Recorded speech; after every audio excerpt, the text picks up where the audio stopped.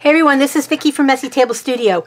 I just went to the mailbox and my first full set of watercolor tubes came in the mail today, and I'm very excited about getting these. These are not professional grade. These are artist grade paints. They are a Korean company. They're called Shihan Professional Watercolors. And there are 30 colors. It had a cellophane wrap, but I took it off.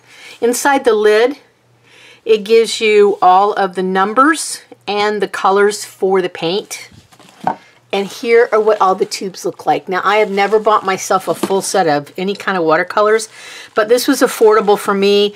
And since I'm a beginner, I thought that this was okay place to start. So, since my niece gifted me a pan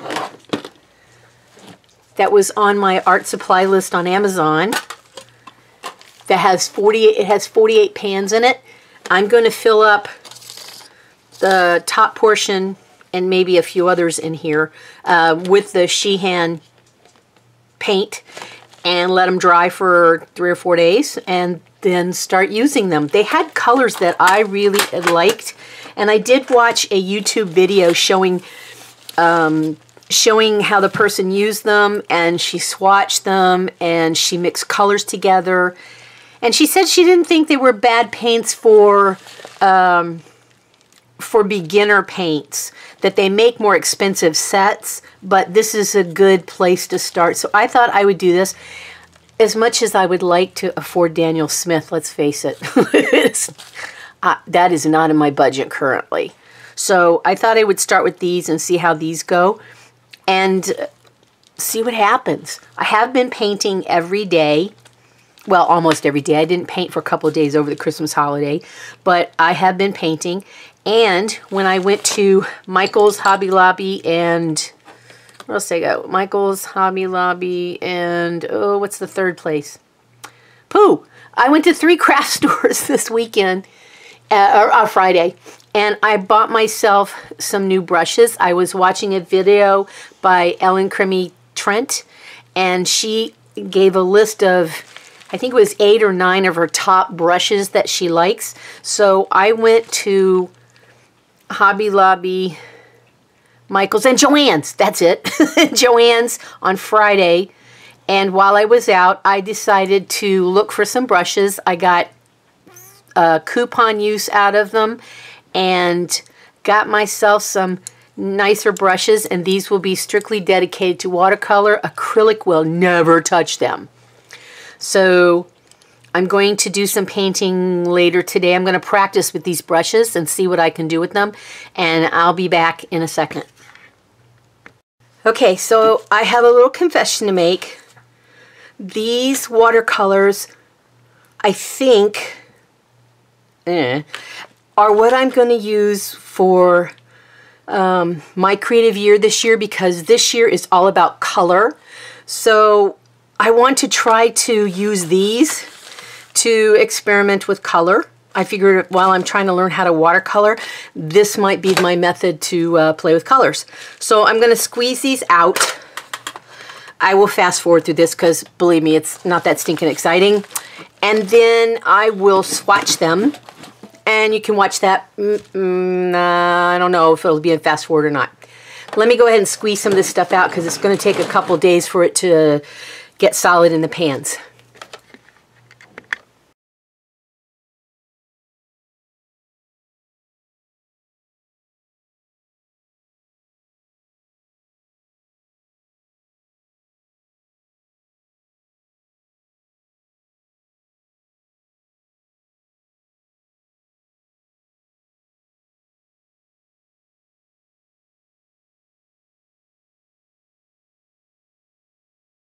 Okay, so let me take this away.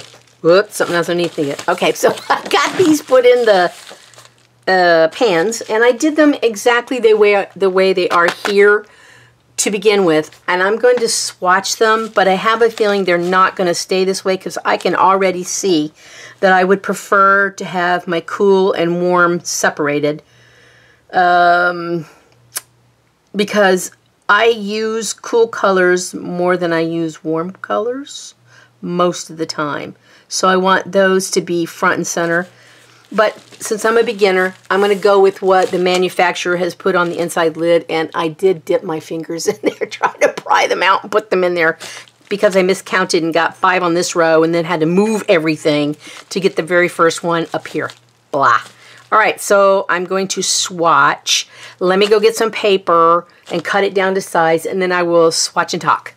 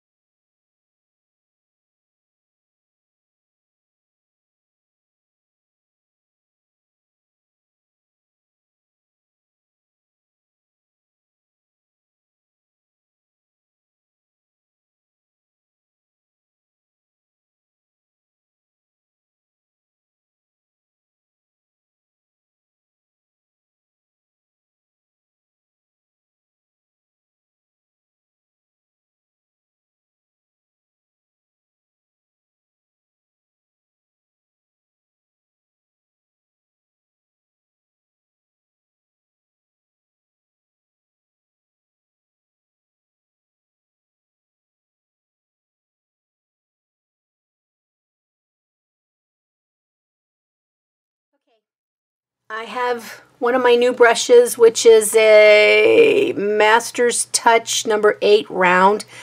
I tried to find some brushes that I'd heard Ellen Crimi-Trent talk about her 8 or 9 favorite brushes, and I don't have a lot of good watercolor brushes, so I went to Hobby Lobby and got these. They were on sale for 50% off, so I figured, oh, what the hey. You know, maybe it'll teach me the difference between an average brush, a student grade brush, and, you know, more professional or expensive brushes. All right, so, ooh, it's got brown on it. I've never even used it. Oh, that's interesting. Oh, I did use this. I forgot. I used it for a flower yesterday, so it's got residue on it. Let me get all this stuff off of here. Ick. I forgot I did use this. Okay, so I have my card. I divided it up. I have 48 pans here, 12 on the top, 12 on the bottom, and there are 30 colors. So I wrote the color numbers and the names in each one of these. Probably not going to be a very big swatch, but it'll give me an idea of what the color looks like. Now, let me show you. They sat overnight. I squeezed a lot in these pans. Didn't fill them completely up. I squeezed a good amount in there, and they sat overnight. That little bit of orange came off on that one. I tested some of the others this morning. They feel kind of like they've got liquid stuff underneath them, like they're still moist underneath, but the top has kind of a film on it already, and they're getting dry. I think it's going to take a couple more days, and after I do the samples with them, that'll be even longer. But I can't stand it. I want to use them so bad, so we're going to do this anyway. All right, so let me see. The first one is Prussian Blue. I don't think I need a lot. And I'm not going to do like everybody else does, all the fancy schmancy way of doing it. I just want to see what they... Oh, look at that. That's lovely. I like that shade of blue. Very nice. And I'm not a huge fan of blue and pink. But, you know, there's always a place for stuff like that when you paint. All right, so this one is Ultramarine Blue, I think. Not bad.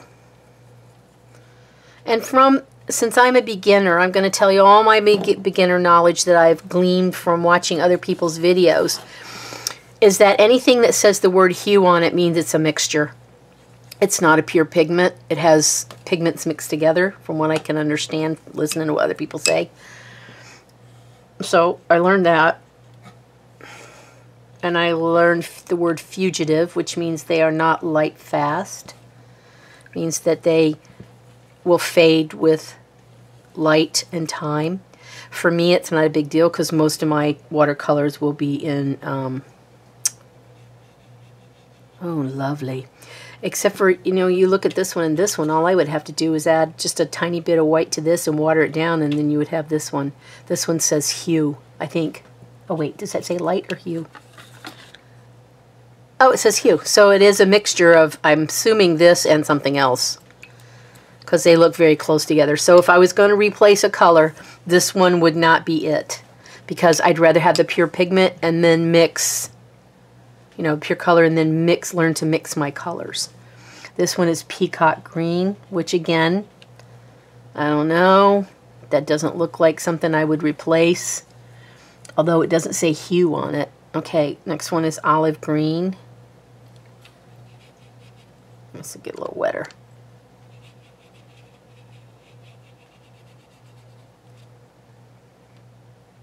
Oh, I love that shade of green. Plus, I like olives. Alright, and I think this one is, whoops, sap green, which I really like. Now, sap green for Daniel Smith. Daniel Smith sap green and this sap green. This is a much lighter sap green.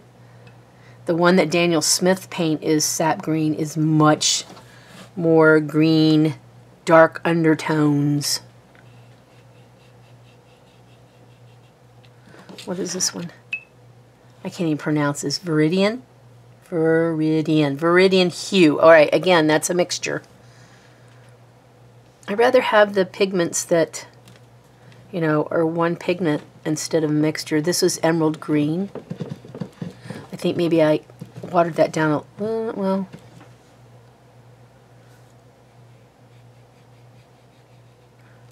Emerald green and Viridian kind of look the same to me. I don't know. Alright, this one is yellow green, which I also love this color because I like florals, and so this is an excellent green for florals. Lemon yellow.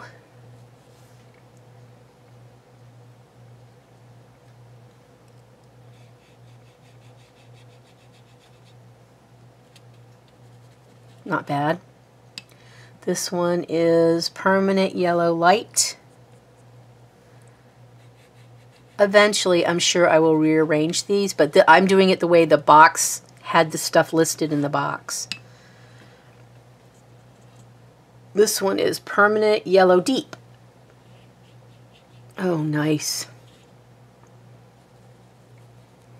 All right, what do we got here? June Brilliant. This looks to me like it's a flesh tone.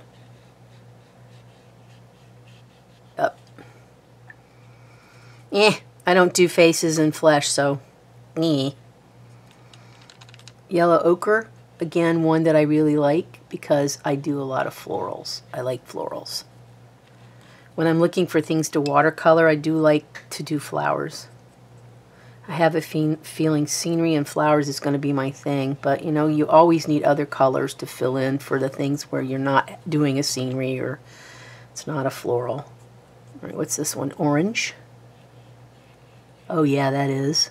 That's very orange. Vermilion, hue. All right, this is a mixture. Wow, that's dark. Woo. Okay. Then we have red. Now, I like a good true red. We'll see how this does. Looks more on the pink side to me. What's this one? I can't read what it is. Number 430. Oh, it's opera. I think this one is more on the pink side if I remember correctly. Opera's more a pink. Yep, there it is. Violet. One of my favorite colors. Love that color. Then there is crimson. I can't even read my own handwriting. Lake. I'm not sure if that says lake.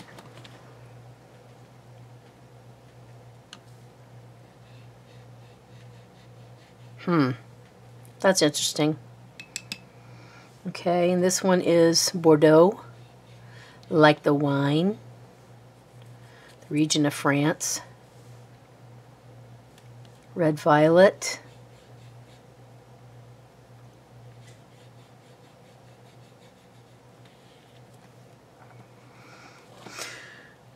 I'm going to not swatch the white. Let me start from this side. This one is raw umber. Now, I may not be getting the deepness because I'm trying not to disturb what's going on here with drying out. Probably after doing this, it'll take a couple more days for the tops to get more solid. This is red ochre. Oh, that's a lovely color. I also love earth tones. These colors seem very vibrant to me. Van Dyke brown. This seems more like an earthy tone brown, a very deep brown, whereas this one doesn't seem as deep. All right, then we have something brown red. Oh, and that one's very liquidy still in the pan. Oh, this has red in it. You can really tell. You can tell the difference between this one and this one. All right, now we're back to black and white. Let me do the white first. Oh, it's like fluff. And I got some brown in it. It's okay, though. I really don't care because it's white. I mean, you know, it's not a shade of white. They just say white. And this is black. Here we go. All right, so there are the swatches for the Shinhan. What's this called? I want to make sure I get the name right. Shinhan Professional Watercolor. And they come. It's a nice box. There are 30 colors, and they're in there nicely. And on the inside of the lid, it's got it backwards, but anyway, here are all the colors listed right here. And just a reminder, these are Korean watercolors from Korea. And you will see there is Korean writing there. Korean writing is a little more distinct than some of the others, but that's Korean writing. And I'm going to paint with these for my creative year, because this year it's all about color. So I thought, well, these would be a nice start. And I'm going to paint with these so I get used to them and see how I like them. And then if I decide to move on to another kind of watercolor, I will swatch it if it hasn't already been swatched, and I will tell you when I'm painting that I'm using a different brand. I have a feeling that this this pan set here will have other brand names in there, but the first brand is the Shinhan, and then this will be filled up with whatever. Because I got this as a gift from my niece for Christmas, so I want to use it. All right, so that's it for the moment. I'm going to leave these open, and I'm going to let them dry for a couple more days till they get really rock hard solid, if they do at all. Some of them might not ever completely dry, but, you know, we gave it a try. I really like the colors. I love the greens. Not really crazy about the red, because to me it doesn't feel like true red. Opera's a pink. Then they have these variations. There's a couple of them on here that say hue. Okay, so I did delete the last part of the last segment of the video where I talked about hue and one pigment colors, because I got it wrong. And I want to make sure that I correct my mistake before somebody goes, "Oh my God, you don't know what you're talking about." Well, I don't know what I'm talking about, and that's why I have to look it up and be sure. So what I did was I went through all the all the tubes, and I had to use a magnifying glass because I can't see this print. So I went through and looked at each one of the tubes, and every one of these in here is a single pigment. All right, and on the tubes, on the back of the tubes, it says the pigment number, PG7, PY1. So those are all single pigments. These, on the other hand, are more than one pigment, and they say on the back PV3 and I think that says PR81. So all these are multiple pigments. I think most of them are 2 pigments. So I want to make sure that I correct what I said in the video, that it took more than 1 pigment to make these. These are singles. So let me count how many. Now there are 30 in the set. So let me count these. So it's 2, 4, 6, 8, 10, 12, 14, 16. So that's a little over half of the set are more than 1 pigment to make the color. These are the single pigments where it just took 1. I know some people rather have excuse me, have single pigment colors. At this point, I can't be picky because I'm not sure if I can afford to replace all these to make some of these single pigments. All right, so let me clarify something else that I said. I looked up on, I think this is this dictionary.com? But I did different definition of hue, which I evidently misunderstood that too. A color or shade. Synonyms: color, tone, shade, tint, tinge, cast, and tincture. The attribute of a color by virtue of which it is discernible as red, green, etc., and which is dependent on its dominant wavelength and independent of intensity or lightness. So I misunderstood the definition of hue. Let's see. Let me click on this. What is the definition of hue? All right, what is the definition between color and hue? Maybe this is easier. Color is the general term we use to describe every hue, tint, tone, shade we see. White, black, and gray are often referred to as a color. The hue refers to the dominant color family of a specific color we're looking at. White, black, gray are never referred to as hue. Well, it was clear as mud. Okay, so anyway, hue evidently, well, the ones that I said that are a hue color, it has to do with the variation of the original color. Let's see, what's cerulean blue? Cerulean blue is, where is it on here? Cerulean blue, the pigments, PB15. And then there was another one in here that I said, well, you know, why would I replace that other color if I've already got the original? Why would I buy a hue? So let me see if I can find the 2 that said hue. Ultramarine, no, that's not hue. What's this one? Prussian blue hue. So this one is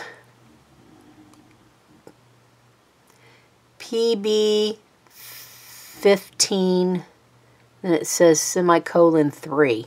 So I guess that is a degree, sort of like there's dark blue, medium blue, light blue.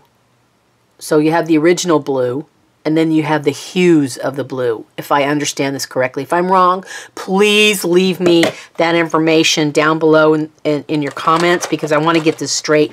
I don't want to tell somebody the wrong stuff. Anyway, so I am enjoying these colors and learning about them. And also that my eyes have really taken a turn, that I'm having to use a magnifying glass to read these. It's in English, Spanish, French, and Korean on every one of these. And also I noticed on the tube it says light fastness. I think they said light fastness for the Korean paints. They use a 1 through 3 scale. and I'm not sure if 2 is good or 2 is bad. I'm not really sure, but I'm looking at them. Most of them have a 2, as best I can tell. I'm looking at these, and most of these have a 2. Let me see what these are. This one's a 3, so I don't know if that's good or bad. That's a 2. That's a 3. So I'm wondering if 3 is good and 1 is bad, or 1 is good and 3 is bad. I'm not really sure. I'll have to look it up because these are Korean, so I'm not really sure. Anyway, so that's it for my beginner knowledge of things. I just want to make sure I came back and correct what I said, because I really don't want to put out information that's bad, because y'all know a whole lot more than I do. All right, I will see you guys in another video. Hopefully, I will not insert foot into my mouth. Bad taste. Bye-bye.